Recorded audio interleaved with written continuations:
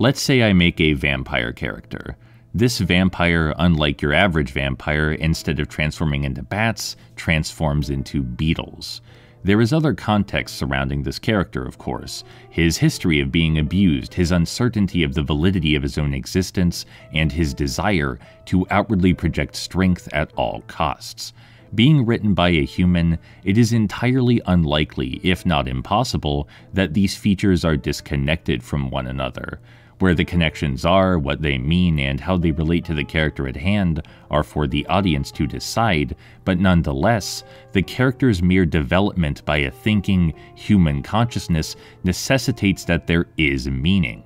Consciously or otherwise, everything made in humanity's mind is born of humanity's heart. And that is its purpose. Art, primarily, is the means by which human beings grow to understand one another and the world around them, and their place in said world. The reason this works, fundamentally, is because we are gazing into the souls of other, thinking creatures. We are reckoning with their perspectives of the world, perspectives which challenge, rattle, and occasionally synergize with our own all at once.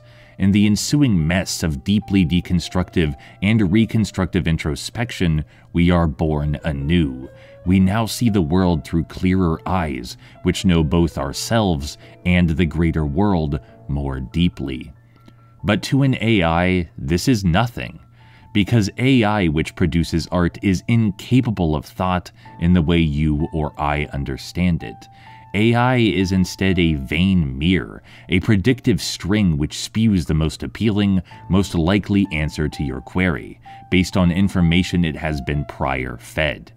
It entirely lacks the singular, expressive soul of individual humanity, capable exclusively of regurgitating homogenized, standardized slop instead. There is little, if any, chance to discover a critical consciousness or discover oneself or the greater world through AI art or AI's communications. AI has no soul, has no intention, and has no mind with which to create. To an AI, my vampire made of beetles is a statistical outlier. It exists within the data, but its purpose, relation to the character, thematic meaning, and interpretive elements are now completely lost. There is no subtext or human beneath the beetles, there are only beetles. The AI doesn't know why beetles, it may as well be anything else, but there is a reason it is beetles, and that it must be beetles. It is beetles because of the connective tissue that only a human, thinking both literally and metaphorically, could produce. In my own imagination of my own creation, the beetles are doubly a commentary on both self-aware existence and on superficial strength.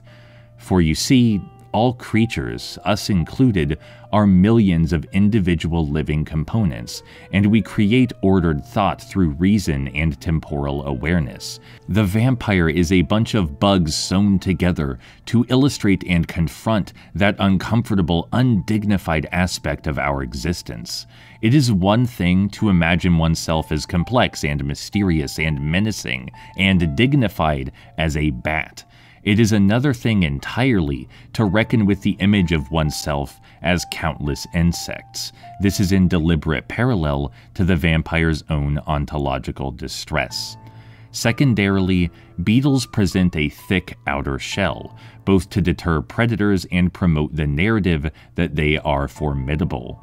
But that shell only exists to begin with because, in contrast to their presentation, beetles are quite fragile.